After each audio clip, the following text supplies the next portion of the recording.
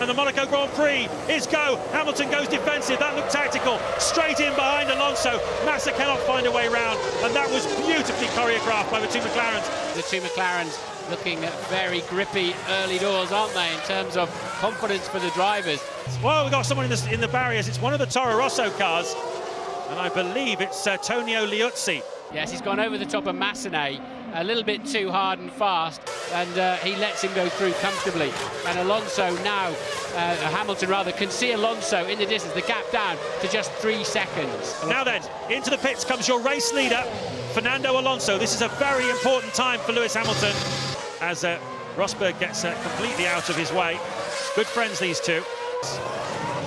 There goes Alonso again to resume the lead.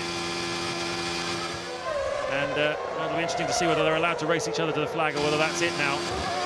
It's the 17th of Alonso's career. He wins in Monte Carlo, his second victory of the season. It's another second place for Lewis Hamilton.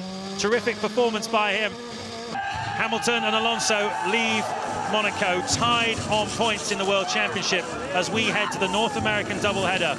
A great win for Alonso, and Lewis, he needs to find just a little bit more.